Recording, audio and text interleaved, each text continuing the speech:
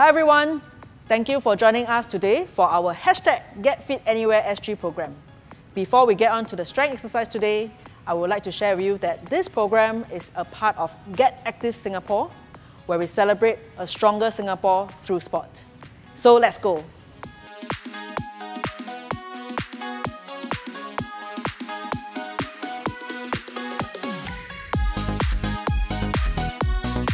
Hello everyone, my name is Dr. Ong. I'm a sports medicine doctor from Puat Hospital. So today the exercise we're going to talk about is hip raises. This exercise targets your gluteus muscles, your hamstring muscles in your lower body, as well as your core muscles.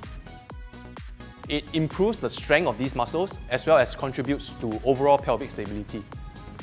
In terms of real-world transfer, this exercise is extremely useful for correcting posture relating to pelvic tilt.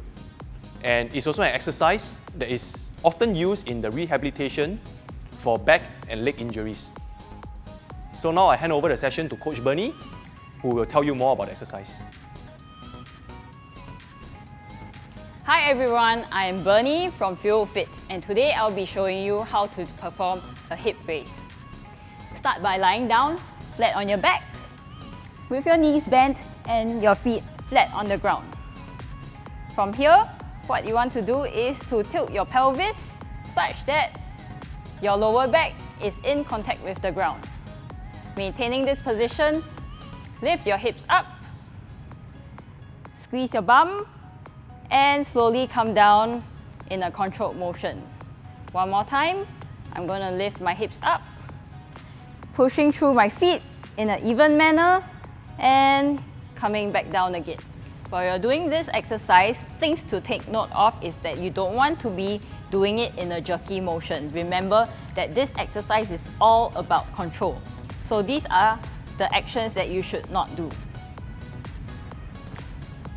Okay, so you notice that I've actually jerked my hips up and then dropped my hips down back onto the ground. That is dangerous because it might cause injury to your lower back or your tailbone.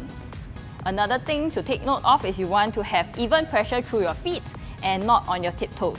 So things to avoid is lifting your hips up like this with your heels off the ground.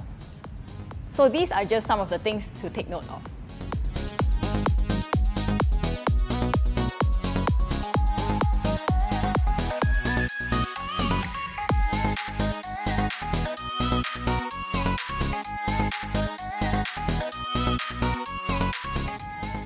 Perform 8 to 12 repetitions for a total of 3 sets. If you found that too easy, what you can do is to do the single leg hip raise instead. Let me show you how to do it. So lying down flat on the ground, from here, lift one leg up. Remember what you want to do is to tilt your pelvis such that your lower back is in contact with the ground.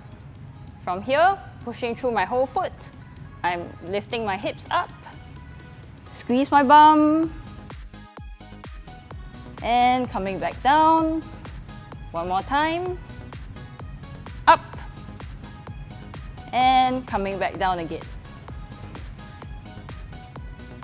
Remember that after performing 8 to 12 repetitions on one leg, you switch over and repeat 8 to 12 repetitions on the other leg as well for a total of 3 sets. And this is the hip raise.